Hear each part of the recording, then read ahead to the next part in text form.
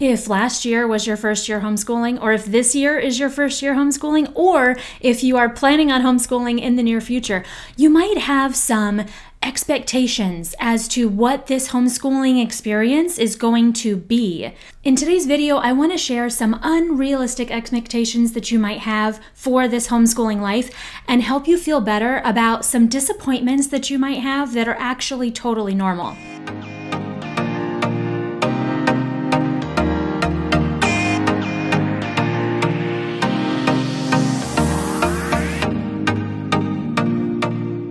Welcome back to my channel. My name is Beth and I help new homeschoolers figure this whole foreign concept out. If you are a new homeschooler seeking help, then I suggest you hit subscribe because you are exactly who I'm here for. So the first unrealistic expectation that you might have in your homeschool is if you pick the perfect curriculum, then your kids are going to just learn so easily and you're going to be able to teach it to them so smoothly, it's going to be great.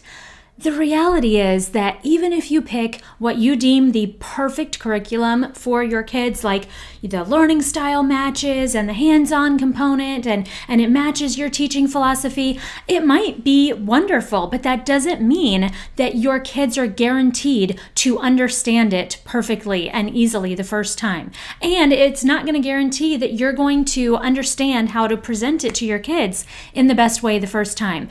And so I want you to know that it's totally normal for homeschooling parents to tweak curriculum to fit their kids' needs, especially if you're using the curriculum through multiple kids. Then you might see that like what works for one child does not work for the other. And so using that homeschooling curriculum as a guide instead of using it word for word exactly how they present it, because that's not going to serve your kids.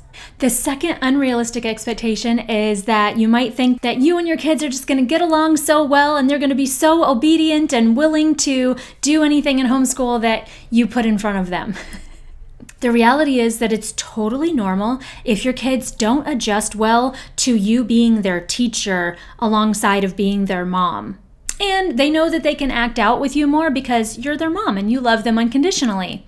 So what I suggest is that you don't try to force them to do what you want to do in the homeschool and how you want to do it. What I suggest is that you work alongside of them to make these things work. So you can say to your kids like, look, math is something we have to do every day, but we don't have to do it the way that I think we should do it. Like how do you want to learn these math concepts? Let's work together on this. The third unrealistic expectation that you might have for homeschooling is that you will be able to maintain the level of productivity that you had before you started homeschooling your kids. So if you think that you can teach all the kids all the things and keep the house clean and cook the meals, and maybe you're working from home at the same time, and make time for your husband, and maybe make time for yourself, I'm just here to tell you it can't be done. You cannot juggle all the plates all at the same time, all of the time. Something is going to drop. And the sooner that you embrace that you can't do everything, the less stressful life is going to be for you. Outsource some things, let some things go, and lower your expectations. It is totally normal for homeschool moms to not get everything done. We just can't. The fourth unrealistic expectation that you might have is that having a strict schedule like traditional school will work best for your kids and will help you stay on track. The reality is that that schedule doesn't work for the majority of kids. You might set chunks of time aside for each subject, but that doesn't take into account how quickly kids are going to learn things and ready to move on, or how long they might take with other things. It is totally normal for your schedule to just get thrown off every single day for many different reasons. So my suggestion to you is do not stick to a strict schedule. You can have a routine, you can have a basic outline of how you want your day to look, but don't get caught up in having a strict schedule and thinking that that is going to be the answer for your homeschool.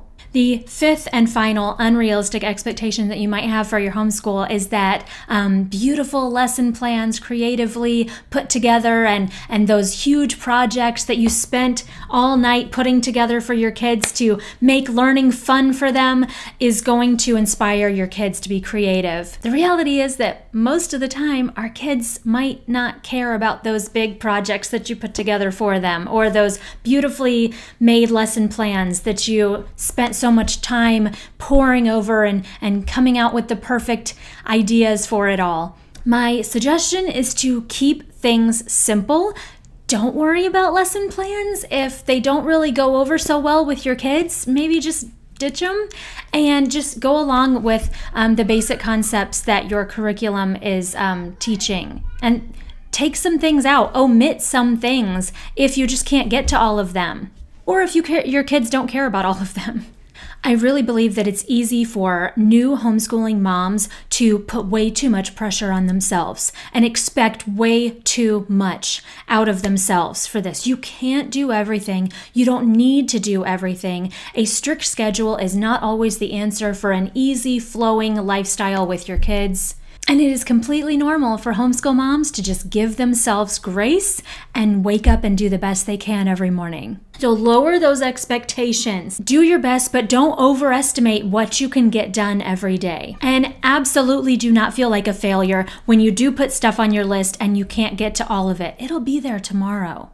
If this was helpful, I would love it if you'd give it a like and let me know what you found most helpful from it. And also, don't forget to subscribe and hit the notification bell, because not only do I upload these kinds of videos every week, but I also go live on my channel every Friday with Homeschool Chats with Beth, where I answer your questions. You can also find my Instagram and my email address in the description box down below, so if you need to contact me or connect with me on social media, then those are there for you.